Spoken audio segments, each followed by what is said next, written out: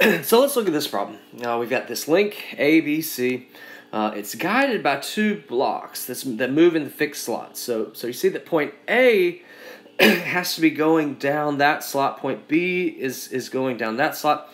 The velocity of A is downward at 2 meters per second. Determine the velocity of B at the instant theta is equal to 45. All right, so obviously we're in the section for relative velocity, but if we didn't know that we were in that section of relative velocity, this would be a good time to use that relative velocity method.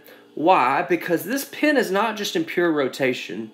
You know, if it was just purely rotating about point B, then we could use V equals R omega to find things like that.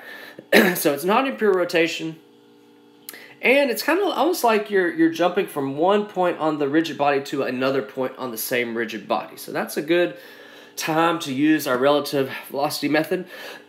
So if I'm going from I know about point A, I want to know about point B, then I'd use relative velocity of point A and B.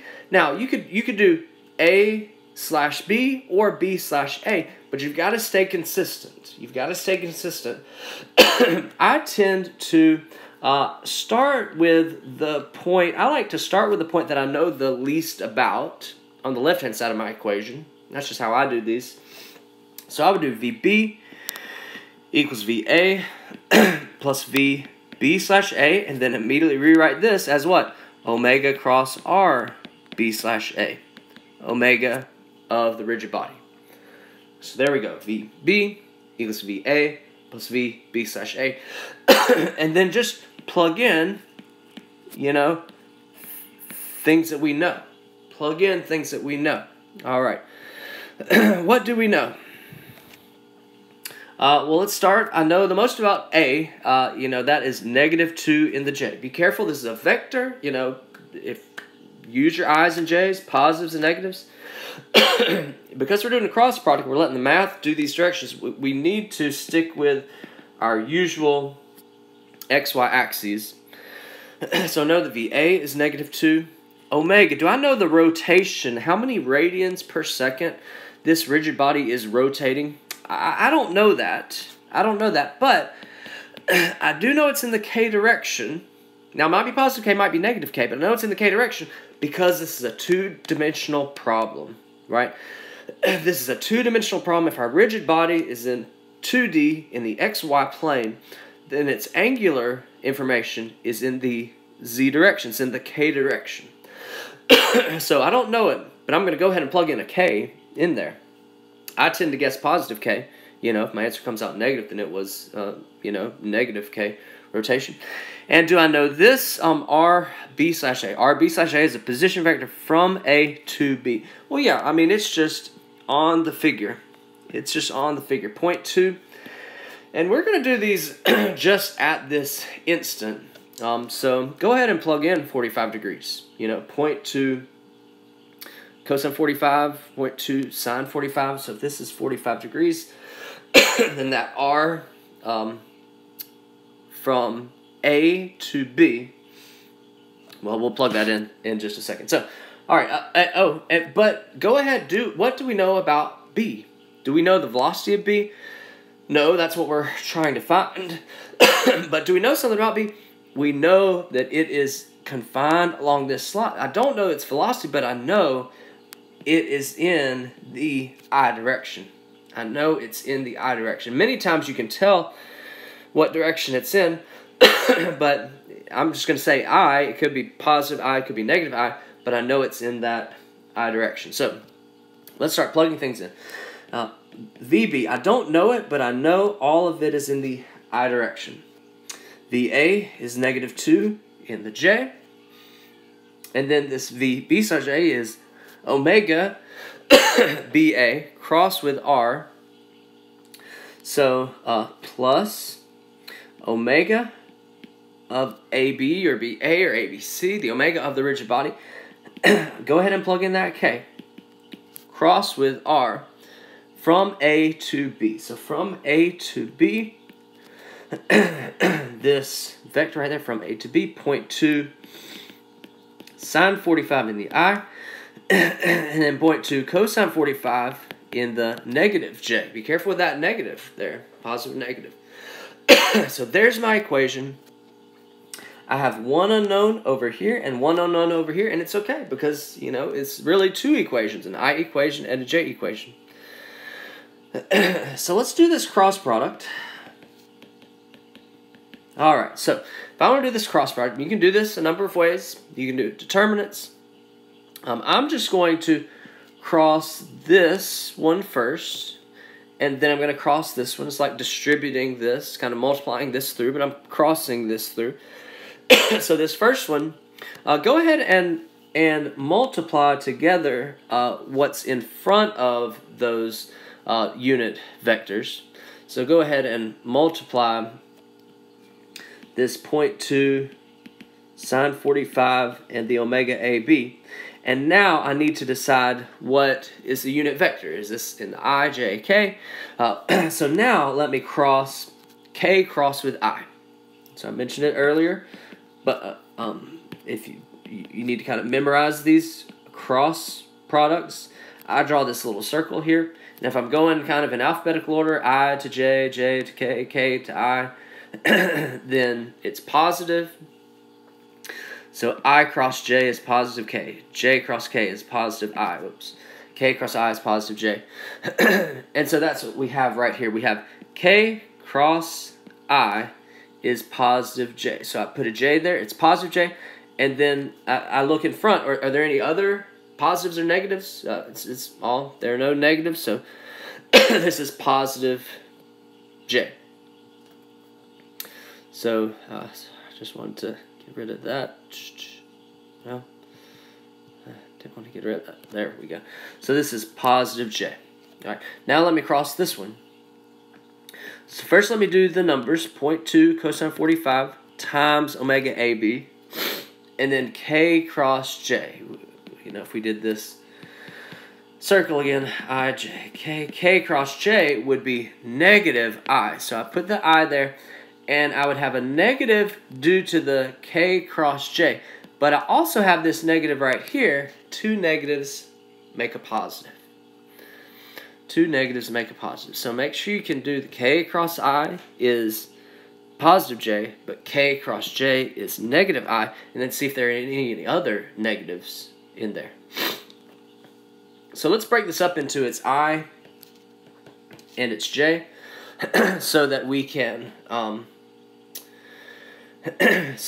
solve for our two unknowns. So my I equation, on the left-hand side, the only thing in front of the I's is VB.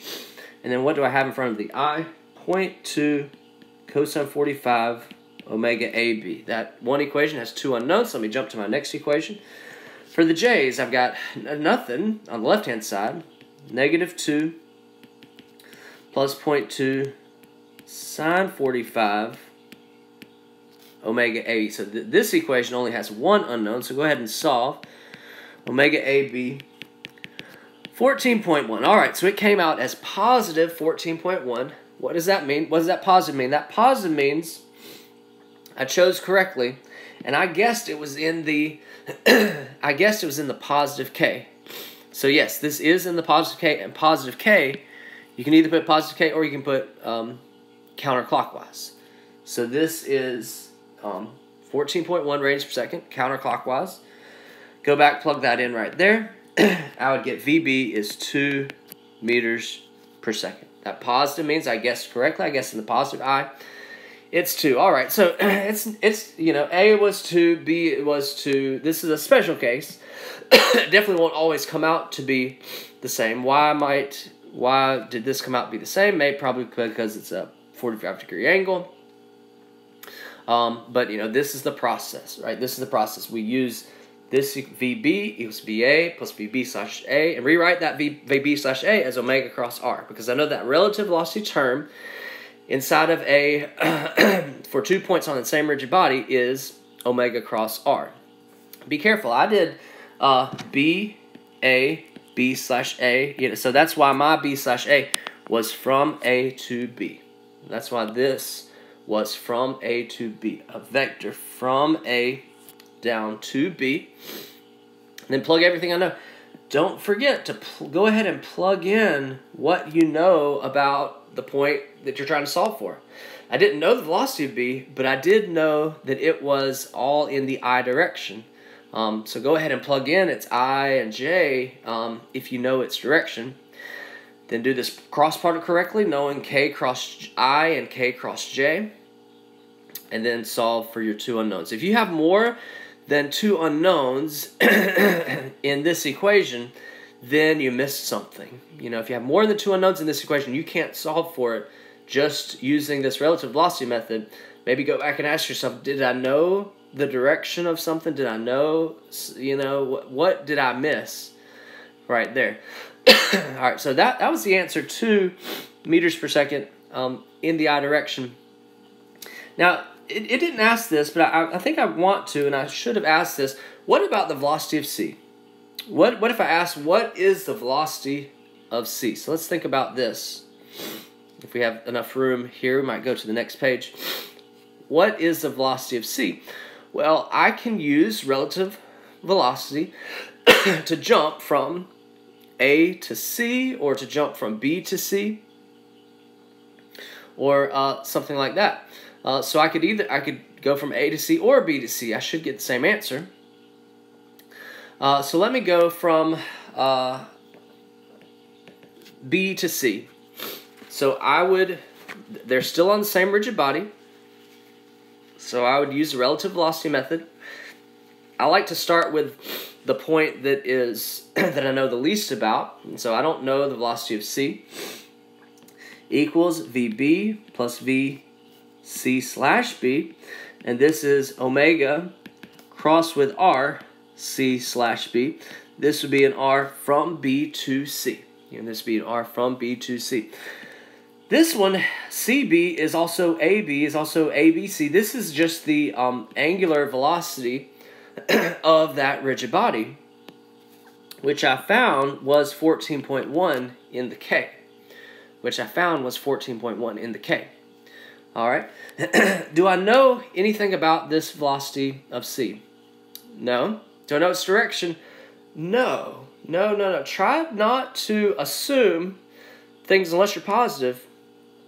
Earlier, we knew the direction of point B because it was in that slot. But point C is out there. I don't know, it's kind of going, I don't know, maybe up here, up and out. I don't know that. And so I'm going to say I don't know anything about VC. I don't know its I. I don't know its J. And if you don't know anything, these are my two unknowns right here. These are my two unknowns. And in one equation, I can only solve for two unknowns. So I better know everything else on the right-hand side of this equation to solve for a point that you don't know anything about. Did you get that? If you're trying to solve for a point that you don't know its direction and you don't know its magnitude, then those are your two unknowns, and so you have to